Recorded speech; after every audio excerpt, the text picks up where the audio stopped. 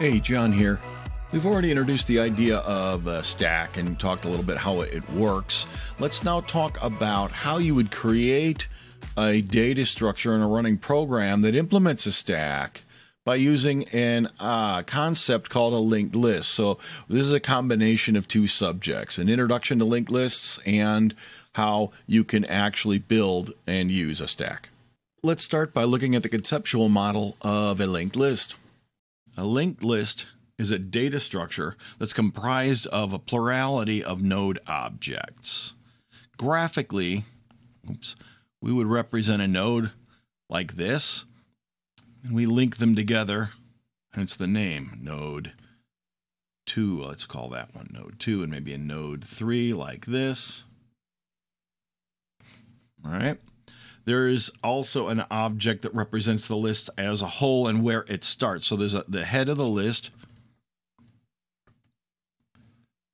which points to the first node. All right. So conceptually, we have a series of nodes that are all connected together. The last node is indicated by a link to null or ground as drawn here. So the head points to the first node of a multiple node list, and the last node is indicated by the fact that its pointer to its next node is null. So how do you do this? You come over to the notes for the class and you find this heading linked stacks right here, and you can see a class with pseudocode definitions all outlined for you right here. So this is the node that we were talking about in general, right? So you've got a node, it has a value of some type, in this case it's an integer, and here's the place where you store a pointer to the next node in your list. This is a simplistic constructor that simply sets the value and the next pointer in one simple call. There's a typo right here. This word and this word, these identifiers should both be value. You're supposed to be saying this right arrow value equals value here, not data. That's just a typo. Now let's look at this for a moment. This right arrow, well, let's correct it first. Here's the correct version that should be in the website. We'll update this at some point, hopefully. For this assignment, you're going to make the value an integer, and it will be changed here and here from the website. Data type here simply becomes int. All right. So the constructor arguments have the same name. Next and value have the same names as the member data items of this structure here, right?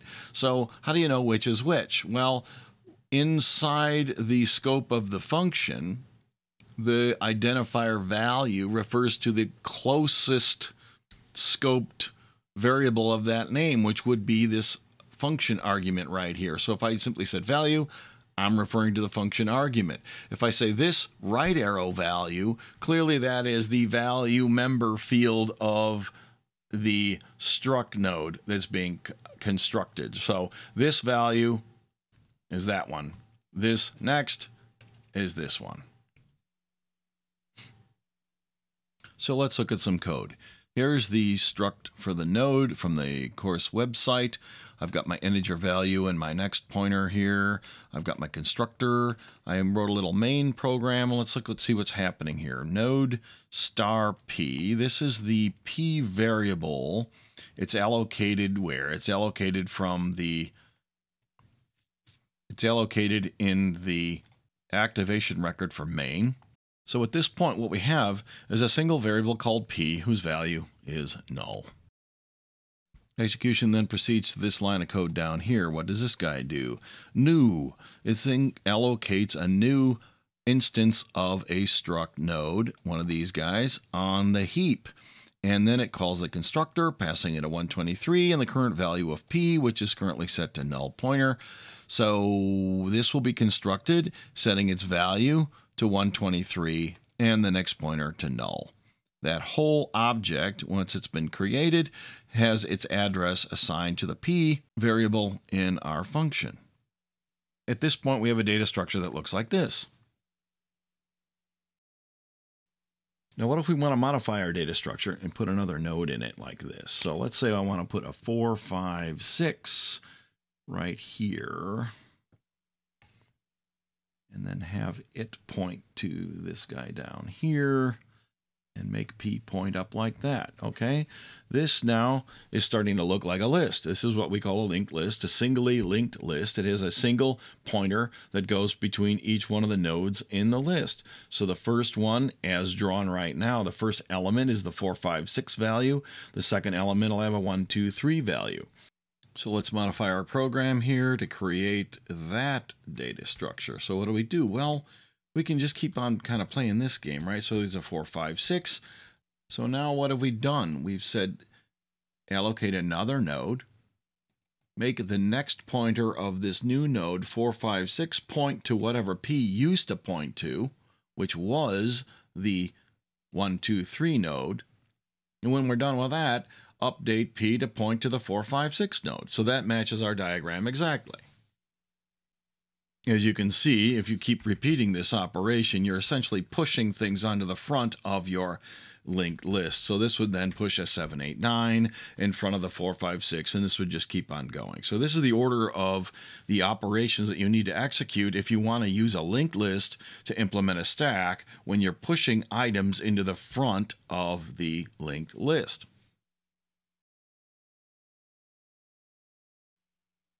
So how then do we remove things from our list? Now again, we're using it as a stack.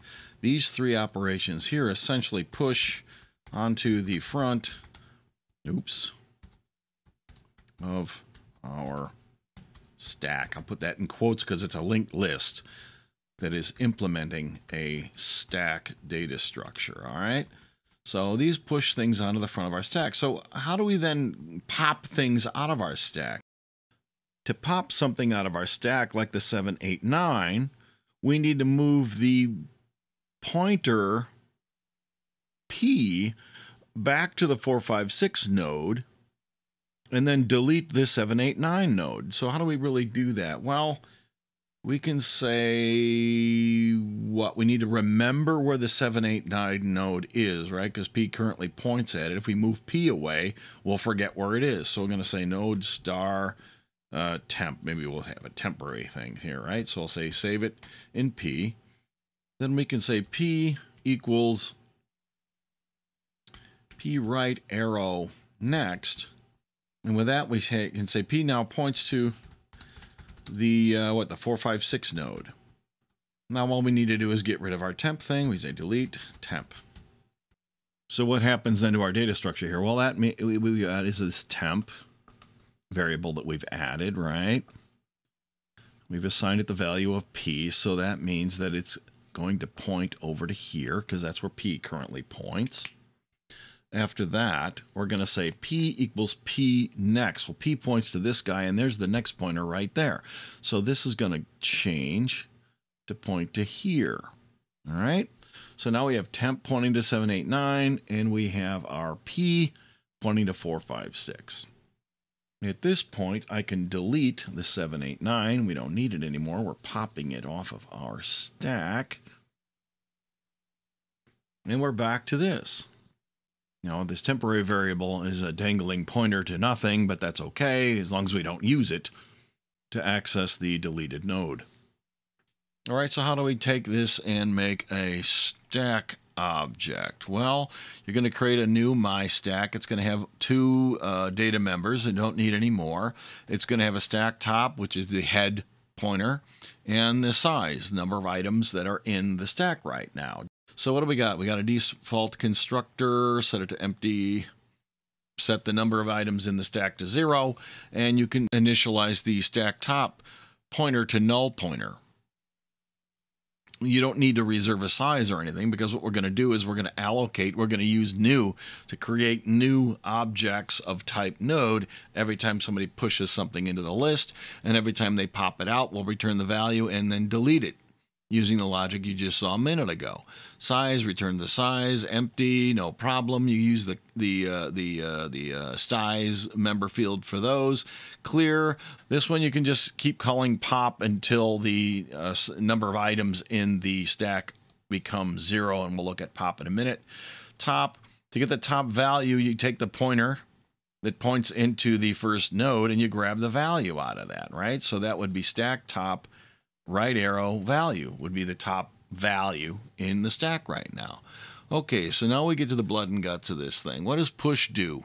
Well, these 3 lines of code here in their pseudocode is exactly 1 line right here. Stack new stack top equals, create a new node, set the value, and tell it the old stack top for the next pointer in the new node.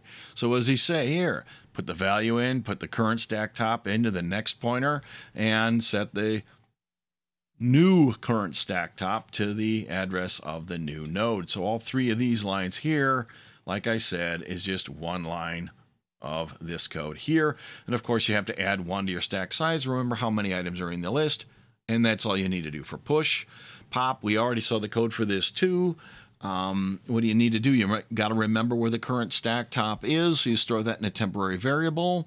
You then say that the new stack top equals the second item in your list. It grabs the next pointer out of the current top that you're popping and throwing away right now. Then you can delete the temporary object and then subtract 1 from the size. So that's this code down here. Make a temporary pointer. Remember where the current top of the stack is. Set the new stack top equal to the second item in your list. Delete the old top 1. And of course, down here, this is just a test of the linked list itself. In the stack, you have to deal with your counter and your size, remembering the size as you go, okay? And there's your pop. What do you do for your copy and your assignment operator? This object only has 2 fields, so you make the copy of the 2 fields. And we're going to call clone this time because we're going to write a little utility function, because copying a linked list is more complex than just copying an array. So we're also going to use it in the assignment operator, right? So we're going to factor that out and make everything simpler. What do you do in your assignment operator? Same as you did before. Make sure you're not assigning it to yourself. You can call clear to make sure that the L value has an empty stack. We talked about that earlier. You just keep calling pop to get rid of them all. Then you copy the size and clone the contents. All right. That leaves us with clone. All right. Well, the destructor is hiding up here as well. Just call clear to get rid of all the stuff, because you want to free up any nodes that might be in the stack before you delete the stack itself, because otherwise those objects will be lying around the heap and become orphaned objects. Now we have 2 cases that we have to concern ourselves with, right? So well, what if we're cloning a MyStack that has no nodes, or a MyStack that has 1 or more nodes in it? So let's look at the outer part of this loop here real quick here. So what's happening here? In the no node case, that should be easy for us to verify that we've got it right. What are we doing when we're cloning? Well, we say create a temporary variable called pointer, and we set it equal to the stack top of the source of our copy, right? That's the head node.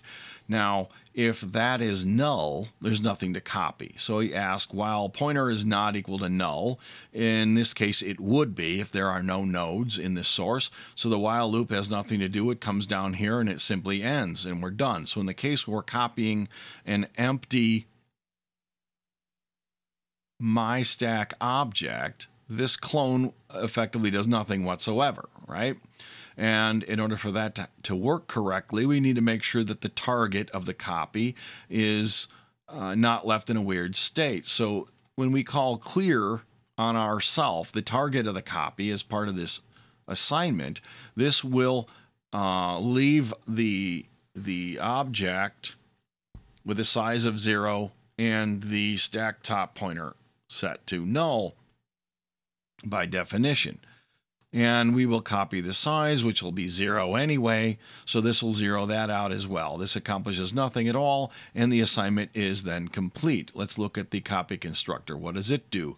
Well, it initializes the top to null, and it initializes the stack to the size that it is copying from. Again, we're dealing with the case where the source of the copy is empty. So this will be 0 in that particular case. Clone will not do anything, and we're good again because there's only 2 member variables we have to concern ourselves with. So when the clone is called on a object that's being copied from an MyStack with an empty list, it will work fine. What does it do when it gets called with a non-empty list? So before we dive into that one, let's look at a list that is not empty, right? So let's say this is our X, right? What X? X is a reference to a MyStack. Remember, it has a stack top, and it has a stack, what was it, size. Okay, so this is going to equal some number, let's say 3.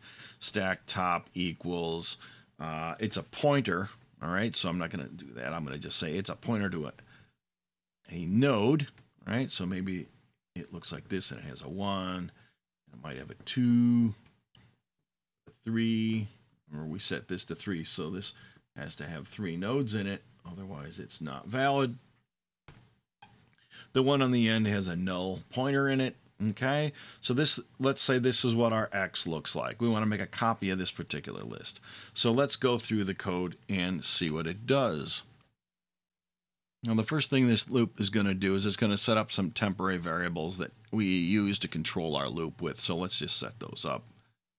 Last equals null pointer. And we have a pointer which equals what? X stack top. So this guy is going to point to here. All right? Before the while loop starts running. So the while loop starts going, and it says while pointer is not equal to null pointer, which is true because pointer clearly now points to an actual node. What are we going to do? We're going to allocate a new node, and we're going to set its value to the value that this PTR variable is pointing at. So how do we do that? Well, we simply say node star new node equals new node PTR right arrow value. Now I'm not going to put the second argument to the constructor in here in this particular case because I don't know what the next node pointer should be for this current new node. Remember, I've replicated the first node in this list in the target. This is in the target of the copy here. And I don't yet have the second node copied in the destination, the target of the copy that's being taken place. So my new node will simply be a new node that is a 1 in it. And because I didn't specify, the default constructor puts the next pointer to null. So it'll create a node that looks like this. And new node will be pointing at it. So what happens then? We ask, look, is last equal to null pointer? And the answer is yes, because we initialized it to null pointer up here, right? Pardon my penmanship there, right? So this is supposed to be an L. Okay. Now, in that particular case, we say then, and only then do we say this stack top equals the new node. Well, that makes sense because stack top at this point will be the first node in the list. So I'm going to just put a big arrow right there. So stack top now will equal that new node that we just made. Okay, we then fall down to the bottom of the loop. We say last equals new node and pointer equals pointer next. So last equals the new node. All right, so now last is going to be pointing down here at the new node. Pointer moves to pointer next, which moves this guy over to here. I probably should have drawn these in the other order. Sorry about that. Okay, so this is the state of play right now. Now what happens? We allocate another new node. So we're going to say new node pointer right arrow value. This time that new node is going to have a 2 in it because we've moved pointer over, right? So there's going to be a 2 over here somewhere. All right. And we then come to the if again. We say is last equal to null pointer, and it will never be that again because last at this point will iterate across the nodes as they go. So it will go to the else and say last next equals new node. So last remembers where the last one is I just created, right? And it then says next equals new node. Well, that makes sense because the new node is over here at 2, and we wanted to make the whatever the prior one is point over to the new one. Perfect. We then fall out of the bottom of the loop. We say last equals new node. Well, that means that we're going to move the last pointer over to here now. Zoink, right? And we are going to say pointer equals pointer next. So it no longer points to the 2. It will move over to the 3. Okay. And we go then around the loop again. What are we going to do? We're going to say allocate a new node and set its value to whatever the pointer value is. So we now create a 3 over here. This is constructed as a null. 2 still has a null in it. I should have drawn that one as well. I'm sorry. When that was created, it has a null by default, just like the 1 did before it. Okay. We're going to ask, does last equal null pointer right now? And of course it does not. So therefore we say last next equals the new node. All right, well that's this guy here that was null from the constructor. We now point it to the new node. Done. We fall out the bottom of the loop. We say last equals new node. Last now moves over to here. Pointer equals pointer next. Well, what is pointer next? Pointer next is right here, and it's null. At this point, pointer becomes null pointer. All right. We fall around to the top of the loop. It says pointer not equal to null pointer. Up. Now it's false. So the loop stops running at this point. And look what we have. This is perfectly reasonable. We got stack top pointing to a first of 3 nodes in a linked list. These last and pointer are temporary variables, as is new node, all of which will go out of scope when this clone function exits and clean up our mess. So the new stack object, the new my stack, will have been deep copied from the X object that was passed into clone. And with that, you have your new myStack function. I encourage you to test it on its own, write your own little main function, make sure it works properly and make sure that it gets cleaned up, and test your copies and your assignment operations. There's nothing worse than trying to debug a stack from an application program that uses the stack.